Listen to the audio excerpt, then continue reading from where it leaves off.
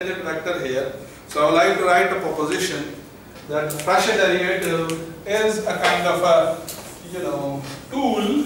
It's something interesting that is basically is going to map the tangent vectors onto the tangent vectors actually.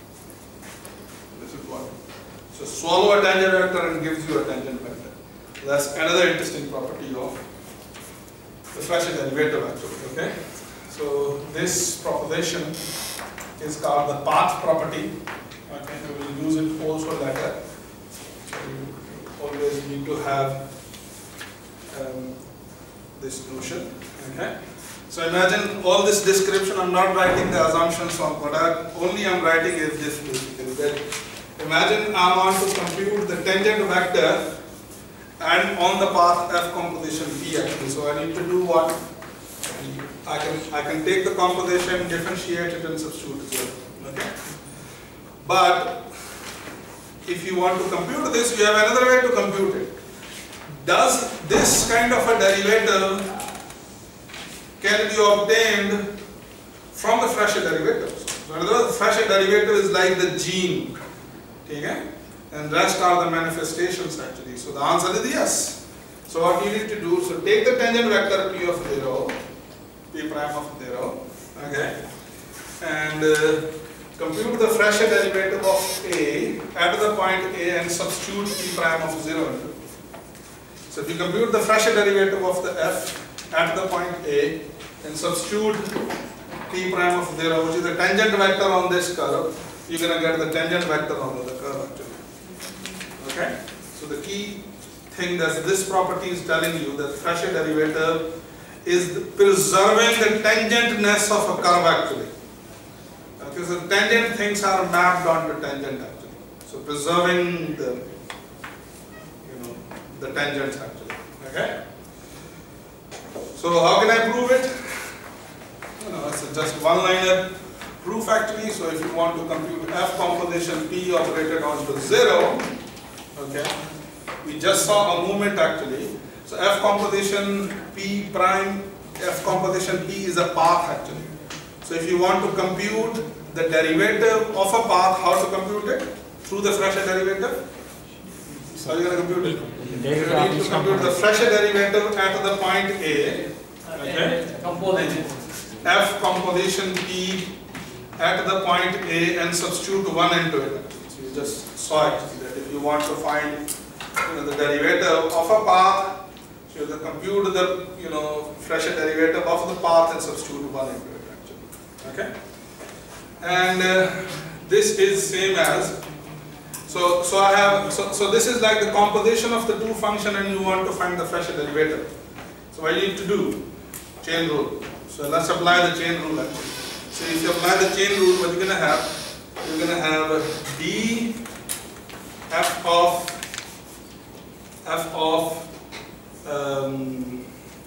what? Okay. I think it's still something missing. So it should be d p of 0 actually operated onto 1, not a actually. P of 0. So this would be by definition what? So d. Huh? So d operated onto p of 0. Okay, composed with d p of 0 operated onto 1 actually. Let's recall. Okay, let's compare it with something that we did. So if you want to compute the d f g composition f operated onto a, so what you need to do? Compute the derivative of the g at the point f of a, okay, composed with the d of the f at a, right? So if you do it, you have it. Sir लेकिन ये जो पहला होगा ये p of a होगा ना sir? P of 0 होगा. अच्छा ठीक है. But the P of 0 is a. It becomes a. ठीक है. Okay. So this is what. So this becomes d f of a operated onto d p0 of 1. So this would be by definition p prime of 0. Why this would be p prime of 0? Because remember P prime of T is the dP of T operated onto 1. So if you substitute 0 here, you get it actually. So the Fréchet derivative of f evaluated at T operated on P prime of 0. This completes the proof. Okay? So what I want to do, I want to... Sir, once is a tangent vector. There are tangent vectors here. So imagine you have a 0 here, you can choose any value. Imagine you have a 0 here, okay? And 0 not something necessarily, you can have any point. So imagine you have a 0 here, and you operate P into it, so you're going to have a point, okay? You can treat it as P of 0, okay? So I want to compute the tangent vector here. So I need to do what? I need to differentiate P and evaluate 0 into it, so that's going to give me the tangent vector. Or the velocity of the particle at that point A actually. Okay? So what I'm doing now, I have a path and a tangent vector on it, so I have a continuous transformation. So I'm doing what? I'm taking this curve and doing something continuous with it actually. So turning it into a new curve actually. Okay? So a curve turning into a new curve. Okay? So when you're gonna so what is the thing that is taking me from this, path to this path? So this is f actually. So the f is taking me from the P of T to this f composition P of T actually. Okay? So the A would also be transformed onto a point B, and this P of 0 would be transformed onto f composition P of 0. So if you want to find the derivative or the tangent vector at this point, you need to compute f composition P prime and substitute 0 into it. So that will give you the tangent vector. My claim is, another interesting that Fréchet derivative is doing is this, that if you take this tangent vector, okay, what you can do, so in other words, P of 0 is transformed to the P of 0, to this point f composition P of 0 through f. So I said, do we have some quantity that is transforming this tangent vector onto this tangent vector? The answer is yes. This will be so. The Fréchet derivative of the A function at the point, that point A is going to be the dominance. So the tangent vector onto the transformed path, the new path, can be computed as that take the tangent vector onto your original path and substitute it into the Fréchet derivative. So the Fréchet derivative is going to swallow the vector on this curve and is going to spit out the vector on, this curve actually. Okay, so it's gonna, okay. So you have it. So how I'm going to do it? So f composition P prime of 0 is this. So why I'm doing it? So I'm using this definition that if you have any path and its derivative, the derivative of the path can be seen as the Fréchet derivative of the path evaluated at 1. So now instead of P of T, I have f composition P. So it doesn't make any difference at all. Okay? So in this identity, on the place of P, I'm substituting f composition P and substituting T equal to 0, so you get it. Okay? And then here I'm applying chain rule. So when you apply the chain rule, this means that if you want to compute the T f composition P of 0 at 1, this is same as that you compute the Fréchet derivative of the f at the point P of 0 and then compose it with the Fréchet derivative of the path, at point 0 on the path 1 actually. Okay? Now this df P of 0, so P of 0 is A, so this becomes df of A. Then this guy is what? So in this formula, just substitute T equal to 0. T equal to 0. So what you're going to get? So the P of 0 is the Fréchet derivative of P at the time 0 operating onto, what do you call 1? So you have it, and on the place of this I can write this. Composition का मतलब यही है ना कि this is equal to that this transformation is operated onto this, and I'm replacing this by this P prime of 0. So you have it. Okay. So another interesting thing that the Fréchet derivative is doing is that if you have a continuous path and you continuously transform it, the Fréchet derivative is going to transform the tangent vector, from the curve to the curve. So that's an amazing thing actually that Fréchet derivative is doing. you're gonna see the more miracles of Fréchet derivative when you're gonna do either the Einstein's theory of general relativity, because it's the pivotal thing working there, or at least differential geometry. Okay. So if you're not interested in यहाँ पे जब हम composition का Fréchet derivative लेंगे तो उसमें पहले हम कंपोजिशन का Fréchet डेरिवेटिव 1 पॉइंट पे नहीं लेंगे sir? just compare it with this. Just compare it with this. Okay? Compare it with. So I mean, if you wish, you can put h here as well. So you can put another h here, and then you can say that okay, this h is basically here. Okay. So if you wish, you can put an h here and h here, and then completely compare what you're doing. So take G as F and F as P. You have it. You just reflect over it and you can see it. It's not difficult, just यहाँ पे हम h की जगह h जो हमने मान ली है, इसकी जगह हम कुछ और भी ले सकते हैं। नहीं, we can't, because what we have done, we have proved this identity. That if you want to compute the time derivative of the path, you can obtain it from the Fréchet derivative. What you can do, compute the Fréchet derivative of the path and substitute 1 into it. And that is going to give you the time derivative of the path. Okay, so the 1 is going to be there. So ये 1 की interpretation क्या होगी यहाँ? क्या मतलब? ये जो 1 है Fréchet derivative So if this 1 would be a vector, we will see, now we will define what you call the directional derivative. You will see that it's giving you, so Fréchet derivative, so it's like computing the changing in this particular direction actually. So it's hard to conceive 1 as vector, but we know that the scalars are vectors as well. Why? Because R is a vector space. Get it? Isn't R a vector space? So it's a vector space. So scalars are interestingly vectors in abstract manner actually. Okay, so you are computing the change in the path but in the direction of 1. But obviously you can ask what is the meaning of having a direction of 1 actually, or 1 is the scale. Okay, but you can keep it as a technical fact actually. Okay, consequence of our definition. Okay, not everything can be interpreted in a usual way. More intuitive way. ठीक है जी, तो पहले पढ़ लीजिए बात, चलेंगे. So let's.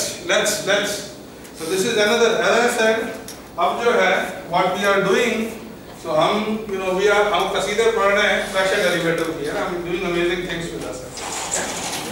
तो हम एक दो और कसीदे पढ़ते हैं Fréchet derivative. So let's see that what other interesting things the Fréchet derivative can do for us. Okay.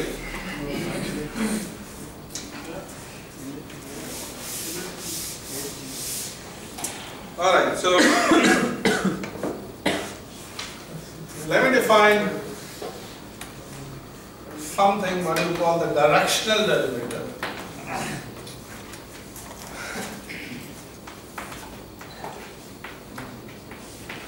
Directional derivative. You see, there are lots of kind of derivatives. But, if the function is nice, all these derivatives are coming out of the single derivative, which is Fréchet derivative. Okay? We'll basically, okay, let me put the definition and then we can talk more about it, otherwise we'll be saying that abstract batein karte hain. Asad kidhar hai? Where is Asad?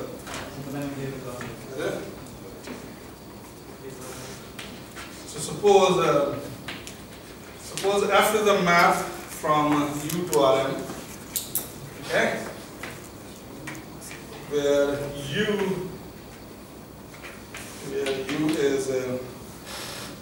is subset of Rn and it's open. Okay, let A is a fixed point from the domain, so it's a fixed point. Okay.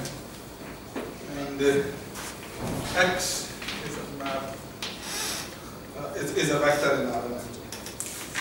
Okay. So the picture is saying, if I make it, so you have a, what do you surface, or maybe a map f, a graph of the map, while this is the domain, what we call U. From this U, you are choosing a point A. So what I would like to define? I would like to define the directional derivative.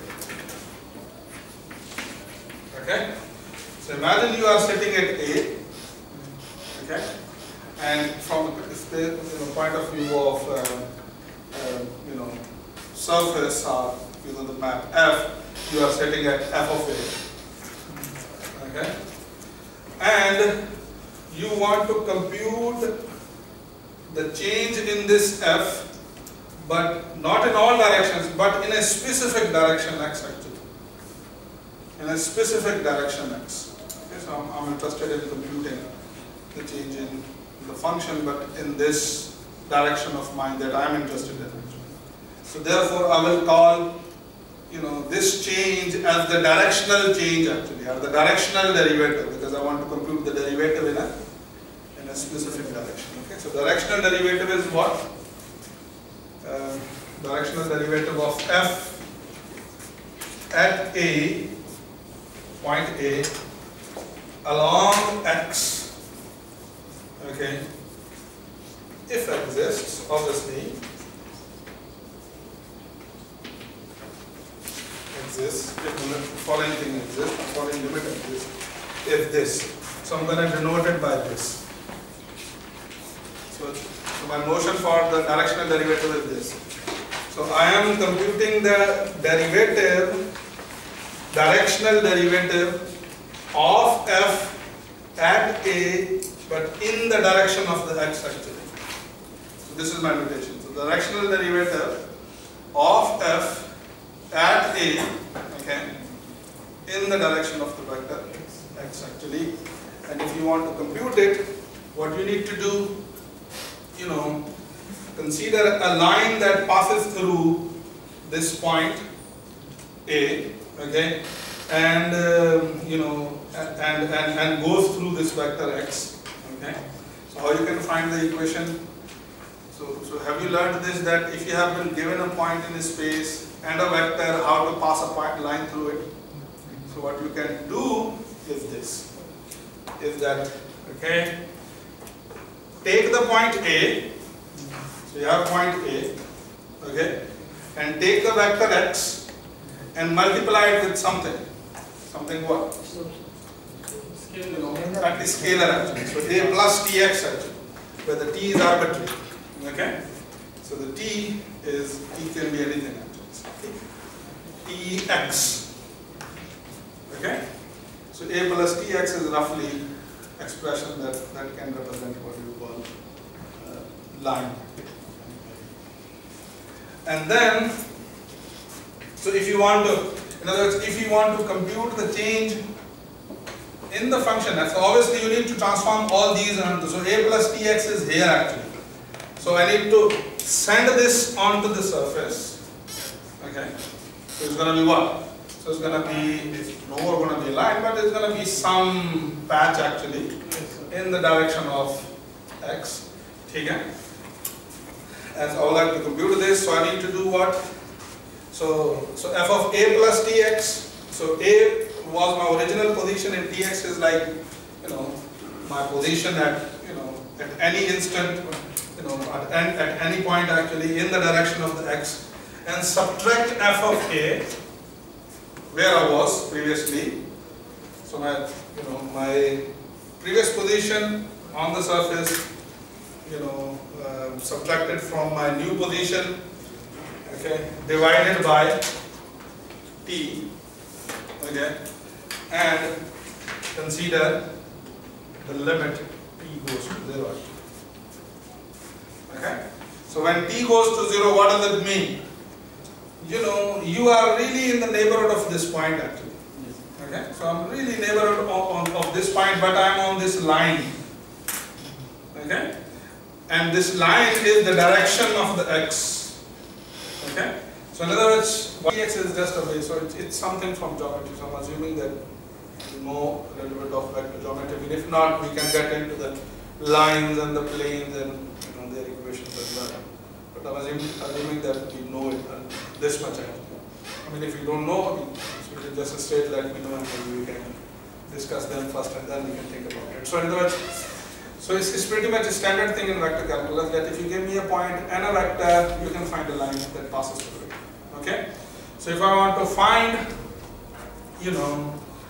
the change in the direction, okay, so again we can have, so x is a direction basically on the path, and I know that Fréchet derivative can, send the directions onto the directions actually. So when I'm going to basically transform this curve onto this surface, so it's going to be a curve actually, not necessarily a straight line obviously, but it could be a curve actually. Okay, and when I'm saying that I'm interested in finding the change on the f in the direction of the x, so I'm basically saying that if I am moving onto the image of this line onto the surface, how does the change is going to be? Okay, how does the change is going to be? So in other words, I am perturbing a little bit, okay, from the f of a onto the surface, but in a fixed direction. That's what essentially I'm saying. Okay, so if you are moving from the point in a fixed direction, the question is what would be the derivative? How does the change would behave? So if you want to compute it, that's what you have to do. Okay, that's what you have to do. Anyway, when you will think carefully about it, you will basically see it. Otherwise, we can discuss it. So again, I mean, if you think that there are things in the vector geometry that you need to refresh, please let me know, so that we can discuss, and then we can, discuss the other things. Otherwise, basically, you will be kind of just believing on me, whatever I'm saying. So there are a lot of things in geometry. So what are the requirements in these type of abstract things that we should cover in geometrical portions? At least you should know how to find the equation of a line, and equation of a plane, and equation of a normal vector, and so all these basic things actually. So plane and line, these are the basic things that we should have. Anyway, otherwise we can give a quick refresher actually. Okay. So what does the definition is? Definition is saying pretty much simple. You were here before, and then you moved onto the f, but along line a plus tx. So a plus tx is a line here, but f of a plus tx is a curved line here, because I don't know whether f contains curve or not, but okay, assume it at the moment that it's a curved line. Okay, and I'm saying that I want to compute the change, roughly in f, the derivative of the f at the point a, but along this line actually. Okay, along this transformed direction. Okay? So what you need to do, you just need to compute the limit. So if the limit exists, then you have the Fréchet derivative. You have to keep one thing in head. This limit does not necessarily always exist actually. Okay, so directional derivative is something that sometimes maybe exists and sometimes does not exist. Okay. So what does it mean that direction there does not exist? It means the way we want to move, it means the function does not allow us to move in this direction. Yes. I mean, imagine the function is not defined on the line, or maybe you are going in a black hole actually, so you are choosing a line which, when transformed, goes inside the black hole actually. So what are you going to say? What is the change in this direction? When you are going to the black hole, you are going to say, I have no idea. So it's not defined. Okay. So you can have a crazy function. So in other words, for example, where the function is not smooth, you can have chances that the function is not differentiable, or maybe the one of the such thing is one of such things, or either Fréchet derivative or directional derivative would not exist. That's the other thing. So if it is smooth, everything is fine. You can always find Fréchet derivative and